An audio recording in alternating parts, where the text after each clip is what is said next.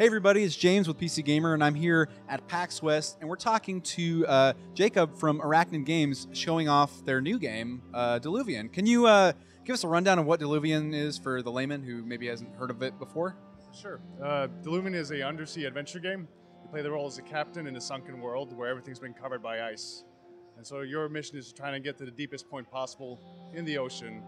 To get there, along the way, you need to get riches, get better subs, get better crew, and just keep going until you can hopefully get to the bottom. The demo I played kind of showed off a few systems in the game. One being the submarine that you control and maneuver around these open environments. But the other is that I found really interesting is that you can press a button at any time and you get kind of a cross section of the submarine and you can view your crew. Give us a rundown of that. Yeah, so the cross section is kind of like a 2D artwork based thing. You have your officers who are with you throughout the story. They each represent a different part of the sub. You have your helmsman who drives your ship. You have your gunner who shoots things. You have your sonar guy who gives you readings on what you see through your sonar. You can allocate sailors that you find around the world. These are randomly generated with random stats, random names, the whole thing. You can allocate them to the different parts of the sub, which then can give you more firepower, better information gathering, or better maneuverability. Cool. And they have conversations with each other at the same time. So are there set characters that are part of the main story, or do they all kind of come and go and you can pick your own crew?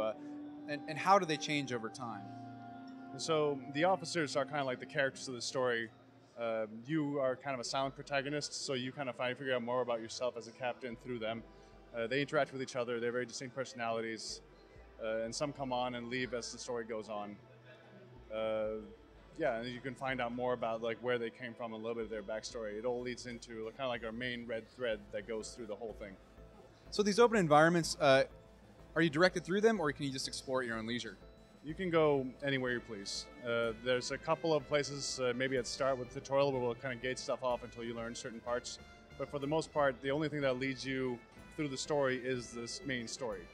Other than that, you can choose to follow it at any time, or you can go off and explore, find the landmarks, find treasure, find alternate weapons and submarines. So yeah, no, we're not really hard funneling you anytime. And as far as we saw earlier, there was a bit of combat in there too. Can you kind of run down some of the combat mechanics and what the player can expect to see in those?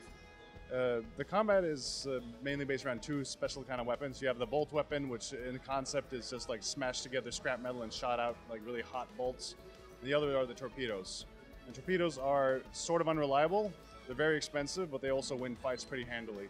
You need to choose when to fight, because generally you don't make a profit of fighting. And you need to also choose about who you want to fight. So using sonar, you ping somebody, they also see you when you see them. And so when you go around the world, you're finding like who to fight and what kind of enemies. You just try to you're basically just trying to make a profit to try and get to the deepest point of the ocean. Fighting is an obstacle in the way of that. Can you salvage some stuff from subs that you do defeat? If you don't blow them up too hard, yes. Well, hey, it's looking really good. It has a lot of personality, some amazing art, and I'm looking forward to it. Thanks for chatting. Stay tuned to PC Gamer for more from PAX West.